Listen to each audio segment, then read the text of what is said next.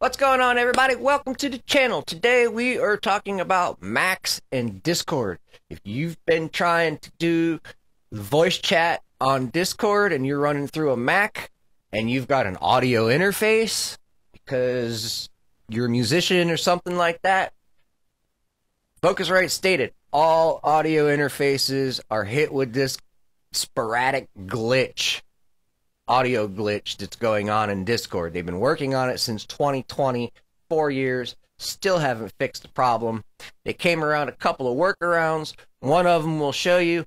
They say use your DAW like GarageBand that comes with the Mac, and you can use the audio interface as an input and then use GarageBand as your secondary audio input.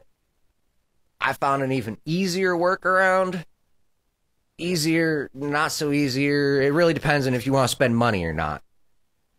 Found an XLR to USB adapter.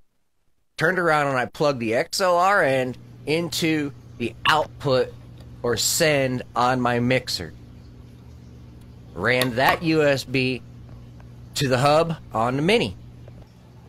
When you bring it up in Discord, it says USB microphone. Click on that. It will ignore the Scarlett. It will ignore your audio interface, and it will pick up your USB microphone.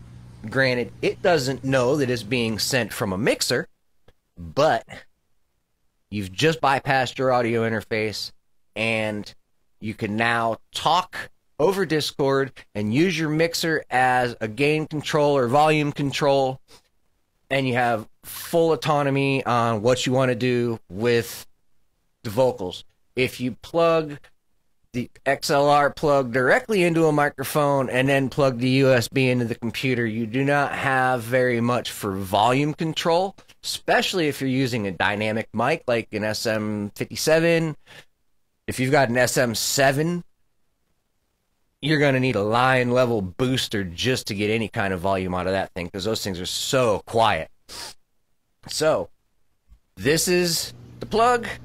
This is what I did to bypass everything, and it worked out great. Thanks everybody for chiming in the video. This was quick. It's a quick little workaround. See you in the next one. Hit that subscribe, and comments are always welcome.